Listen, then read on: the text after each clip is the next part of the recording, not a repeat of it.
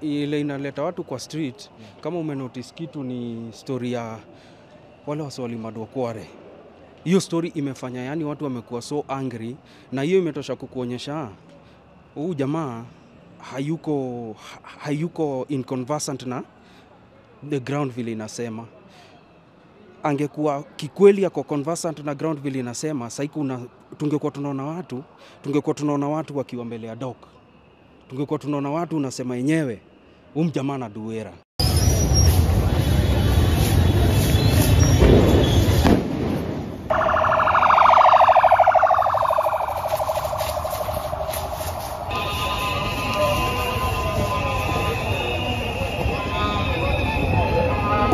No dialogue! No dialogue! No dialogue! No dialogue! No dialogue! No dialogue!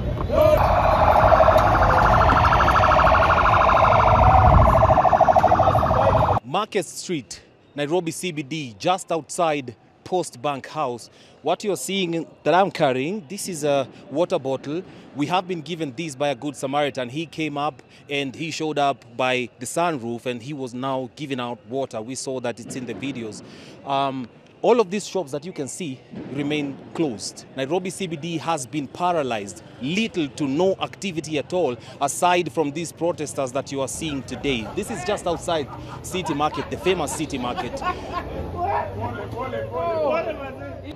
Choppers that are flying above are presumably considering, checking out the ground and how it's going on live from the ground and the ground scenes. We have smoked in a considerable amount of tear gas. There was a moment we were recording and then the police threw a tear gas canister at us. It is very tense today. These protests have not been like any other. The protesters are not so many as you can see, but the effect is felt. Nairobi CBD remains deserted. Shops are closed, buildings are closed. Big shops, including the Airtel smartphone shops and the Airtel shops, have been shut down from what we have seen. It is very tense, rubber bullets, thick clouds of smoke. It is very, very, very dangerous right now. At least that's what everyone is saying. Rubber bullets, tear gas canisters. The police today are trigger happy. We are not feeling safe at all. Hey, collaborators! Na president anajifanya ana TV ya watch. Sasa hiyo ni nini? Atitanda citizen na president anafanya ana sasa. Market Street, just outside Post Bank again.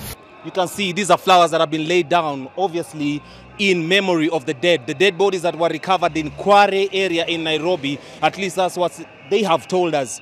You can hear them chanting, yote yawezekana bila Ruto, meaning everything is possible without the Kenyan President William Ruto. They have closed the roads. You can see pieces of rocks there. You can follow me even as we go. This is a man who is holding roses in honor of those that lost their lives along the demonstrations and even in Kware area in Nairobi County. The roads are closed here. That is Koinange Street over there, but this is Market Street just outside the famous Nairobi Market. There is loud bangs, live bullets, rubber bullets, tear gas. The roads have been closed here, Koinange Street. The president, I'm about to pressure. He has bowed to pressure. He has dissolved cabinet. What brings you to the streets again? Because he's just making concessions so people can keep quiet. We came out here at first about the finance bill.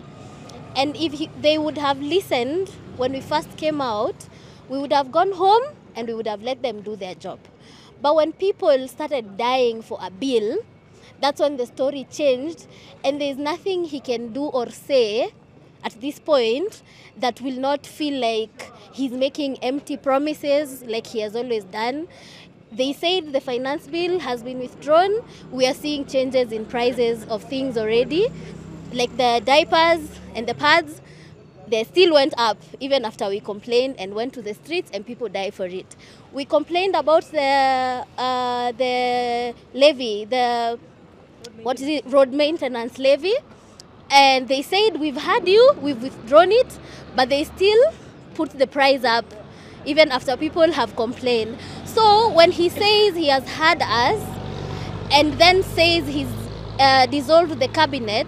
So far, we're not seeing the things they're saying. They will say one thing, and then a few weeks later, the same things we are complaining about, they're still happening. So we are still in these streets because when they say they are listening, they're not really listening. They're saying things to placate the people so we can go back home and be comfortable like we used to be.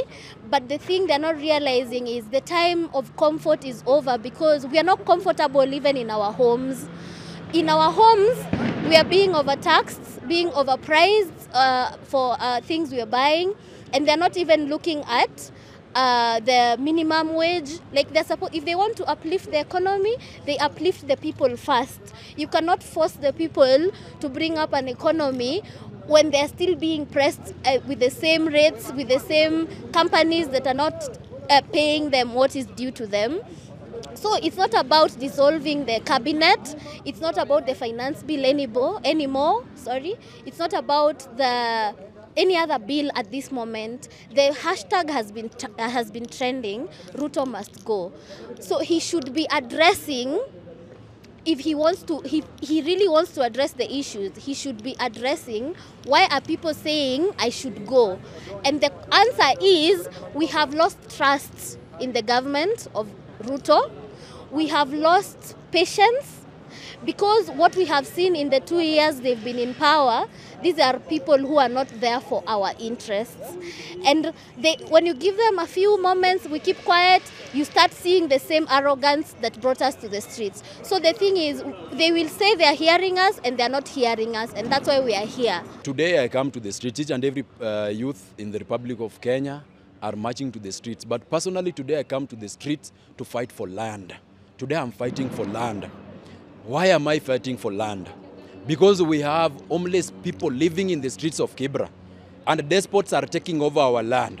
Something so fascinating is they are taking lands which are rich in minerals that are supposed to be feeding our nation.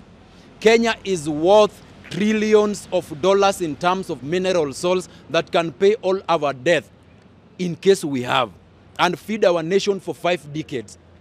But Ruto has decided not to inject this money in the economic table of Kenya. He has decided to feed the Western multinational corporations with our mineral sources. As we are talking now, our mines are being taken over by the IMF and the World Bank. They are here, and I want to tell the youth of the Republic of Kenya that when we think agriculture is the backbone of the economic table of Kenya, it is actually our mineral source. We must fight for land. We must fight for those people who do not have land in this nation. People are being evacuated in Kwale. People are being evacuated in West Pokot while we are thinking it is banditry. They are sponsoring banditry to evacuate people from West Pokot because of our mineral source. We must fight today. And the irreducible minimum is that Ruto has to leave office with immediate effect, or he has to listen to the voice of the people, which is the voice of God. Ile inaleta watu kwa street, kama umenotice kitu ni story ya wale waswali madwakware. Hiyo story imefanya yani watu wamekuwa so angry, na hiyo imetosha kukuonyesha huyu jamaa hayuko inconversant na the ground vile inasema. Angekuwa kikweli yako conversant na ground vile inasema, tungekuwa tunaona watu wakiwa mbele ya dock. Tungekuwa tunaona watu unasema yenyewe jamaa na duera. Alafu still kuna watu wako ndani ya hiyo system wajatolewa hata sahi. Ukiangalia kina mtu kaa Bungei, ni Kome ama ni Bungei, huyo msana anafaa kuwa ametembea. Kuna police abductions imetembea, hakuna kitu imefanyika kuzihusu. So bado kuna accountability kidogo imekosa. This is Nairobi CBD, just outside the Sarova Stanley Hotel. It is getting tense. We have seen a lot of police presence. The streets are deserted. There are tear gas canisters live on the ground, some of which have exploded, obviously. There's pellets of rubber bullets laying down. border guys are the only people that are allowed to stand around. The protesters have been compelled all the way back. They have been pushed back by the police presence. They have been circling and surrounding the streets of Nairobi CBD, the police, with tear gas, canisters, loud bangs, live bullets being shot in the air, and of course the tear gas that has filled the air of Nairobi. Nairobi is filled with thick air, obviously, from the tear gas. I want to tell the youth of the Republic of Kenya that in the political class, there is something called fake diplomacy. Ruto is here telling me, oh, young people of Kenya, I am listening to you. You see, I have even fired the cabinet. You see, I am about to fire the PS. You see, I have even fired the legal advisor.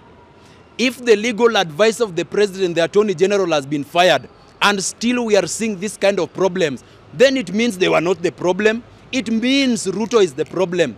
If you have to kill a snake, you hit it from the head. That is where might and power is. And I want to tell the youth, do not fall into the trap of fake diplomacy in the name of dialogue. Fight for your rights, fight for your nation. Thank you. Do you think the opposition is hijacking the Gen Z movement right now, that we saw them now saying, yes, we want to talk and we want to talk to the government? Then again, after the pressure, they are saying, no, there's no dialogue. As far as the Constitution is concerned, each and every person has a right, freedom of speech. At this moment, I do not want to term anybody as an opposition, because we gave them a mandate to act as an opposition, but they did not deliver some of the critical things we wanted them to deliver. And now the youths are on the ground. If the opposition wants to fight, let them fight for their own personal interest. Let them not involve youth in their own personal interest. We know what we are fighting for. These people are old. When they are telling you that they are bringing change, which change are they bringing? Somebody who is old, which future does he want to change? He's already in his future. I have a future. My fellow Kenyans who are young people have a future. That is the future we are fighting for. I do not even have land as a person. My lands are being mined. We must fight for land. We must fight for our right. Do not listen at opposition. Do not listen at anybody. Fight for what you feel is right. Do not be given cheap handouts in the name of selling your future. You are fighting for your children, you are fighting for your country, you are fighting for your land, and we insist that the IMF and the World Bank should come and take their despot, who is William Ruto, with them. They should leave. We demand that they should leave. If Ruto do not want us to help him come out of the cage of the IMF and the World Bank, because we are actually helping him. We know how those people operate. He is our son. He was also born here. When we are coming to the streets, we are also fighting for him. He's being hijacked by the IMF and the World Bank, the Western Corporation. When we fight for him and our people. He has to allow us to tell him that he is a captive of his own identity. He is a prisoner. And for him to realize, that the moment he will realize that he is a prisoner, that will mark the change in our nation. A majority of the Gen Zs that we spoke to today, and the millennials as well, they are saying there is no room for dialogue at all. They don't want to sit down with the president to talk to him at the table. They say he is not trustworthy. They do not want him in office. They are saying one thing: Ruto must go. No, we can't. It's impossible to have dialogue if you are not seeing, like, these people, the people who are prime suspects of these murders, everything. Their pictures are online, their names, their jobs, we know where they work as the police, but no case is being opened against them. Yet the DCI can just come up and say they found a serial killer in 72 hours, yet other bodies were being discovered way, way earlier. The perpetrators themselves are not being caught. There are no cases against them. Nothing's done. So the point of saying dialogue, it feels like just a smoke screen to hide what is really going on. Right. I find it interesting, honestly, that you say you've heard us, right? And then you fire the cabinet. And then a day after, you go to meet the same parents that lost those children. And then what do you tell them as a president? You know, your children were paid to go and get killed. I mean, what kind of a president is that, honestly? You see, one thing with the president is that he is the president of the republic. He speaks to everyone. Those mothers lost their children. And what are you telling them? Your children were actually paid by an organization to go and get killed. Do you see how reckless and careless the president is? That is what is making us angry, because we are not feeling, there's no hope for us. We don't feel like we belong to this country. We feel like we are bastards. And then we have those who belong here. Do you see why we are here today? Because of that. And then talking of the dialogue, seriously, every sane person will tell you, how can you sit down with your president to tell him to end corruption? When he was asking for that job, didn't he know that he's supposed to do that? So why are we supposed to go and sit down and tell him to do his job while he asked for the same job? That is why we are saying just resign. We don't have time to tell you to do your job. I mean, and one thing I can tell the president and any other leader that is funded by the Kenyans, leaders don't get chances. They get tested. Once you fail that test, that is the end of you. We don't give leaders chances. So we are not giving the president another chance to tell us to go to hell. We are here to drag him to hell with us. That is our message. Right. Yes. Right. He insists, come, let us sit down and talk. Do you think where we're standing here, you as Gen Zs and millennials, do you think where we're standing, we are at a crossroads? Like, this is my stance as the Kenyan president. This is where you're standing as the millennials and the Gen Zs. Where do we go from here? Where do we go from here? We just make everything right by ourselves. Because, look at it this way, we have so many options. I was talking to a friend of mine and he was telling me, instead of all this violence, why don't you just file a petition in court? And I asked him, have we done that before? Yes, we have done it countless times. What does the president and the ruling class do? They ignore the court order. So what do? Do we continue suffering? We have degrees. I mean, look at all these young people. They are all learned. They don't have a job. That's why we are here. If we were employed, if we were proud of our country, we wouldn't be here. Personally, I wouldn't be here if I was proud of my country. If I was proud of my president, I wouldn't be here. I am not proud. I feel like I don't belong to this country because what the president does is talk recklessly about matters that touch ourselves, like touch our lives, and that is what we don't want. Trust me, what we are asking is not something that is out of the Constitution. It's not something that cannot be achieved. It is everything that the Constitution requires of them. And that's why we are saying there is no need of dialogue. That's just another game. Because how can we sit down with the president, he imports 20 million worth of tea and mandazi from the US, just for us to tell him, you know what, president, we don't have jobs. We are not asking him to create jobs. We are just asking him to give us a conducive environment, to be able to have a hope for the future, to be able to give us the opportunity to have a good life. That is what we are asking for. But since for 2 years he has not been able to do that, we are telling him, Mr. President, we are not negotiating with you, pack up and go. And before he goes, he should fire Mudavadi, fire his deputy, fire himself, and we are going to have fresh elections so that we can choose people who are sane and people who love their country. We just want people who think with the blood of this nation and are driven by the spirit of every human being in this nation. That is what we are asking for, man. It is not something that is unconstitutional or cannot be achieved. It's just as simple as that. And that's why we're telling the president, we are energetic, we are unemployed, we don't have work to do. We will be on the streets. No business shall be conducted in Nairobi, whether you like it or not. He can say whatever he wants to say. We don't care. We will be here. And the media will be here to witness that. Yes. First of all, I want to say, without any iota of fear, that I am not going to sit down on the table to discuss anything with the president. Why? Because everything that we are fighting for is in the public domain. What is there for us to go and sit on the table to discuss with the president? Personal, each and every person, just like I started by saying, each and every person has something they are fighting for. I am fighting for our mines and our mineral souls. We want the Mining Act 2016 to be written afresh. We want it to be amended because we realized that our Mining Act 2016 was not written by our committee members in Kenya. It was written by a technical committee from the IDLO. And IDLO is funded by the IMF and World Bank. So they come here and write rules and regulations for us, how to mine our mineral salts. They are currently building multinational industries in Naivasha because of the Mining Act 2016. I want the Mining Act 2016 to be scrapped off. That is one. I want all the people who took part in the massacre against the young people who are protesting. We want justice to prevail with immediate effect. We don't want stories. Everybody who took part, whether you are a police, we don't want to care who you are. We want justice to prevail for our people who are burned and thrown in the quarry. We want our people who are massacred in Rongai. We want justice for these people who are massacred in Githurai. The justice for the young people who are massacred in peaceful protest. We want justice. That is what I am demanding for today. And another thing, I do not want to fight for the inclusion. I don't want to involve ethnic extraction or other ethnic benefit when selecting the new team of the cabinet secretaries.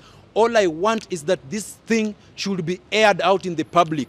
We want the vetting to be done through universal suffrage for the people of Kenya to be included in the selection panel of the new cabinet secretaries, because we want full delivery of what they promised us when they were campaigning. As you can see behind me, thick clouds of smoke, running battles, heavy police presence, loud bangs in Nairobi, just like how it was during the other protests that we covered. This has been the order of the day in Nairobi CBD today. Border guys are still adamant.